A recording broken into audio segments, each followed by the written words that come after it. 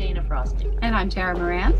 We prepared a video proposal for an installation featuring a painting that's made into 3 dimensions with sculptural elements, photography, and incorporating lights and sound. Sound provided by the electronic noise ambient duo Slow News Day in the Vampire World. Plans upon installation are to make it an interactive with light and sound for the viewer.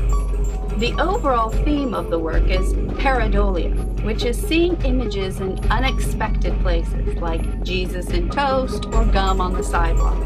Dana's paintings instruct her in the creation, and the end result provides a pareidolic experience to the viewer. It's been a goal of mine to make a 3-dimensional representation of one of my paintings for some time, and I was inspired by Tara's photography to use her work with my painting Alien Gathering in my first endeavor for this installation project. We hope that you will enjoy the video, and please contact us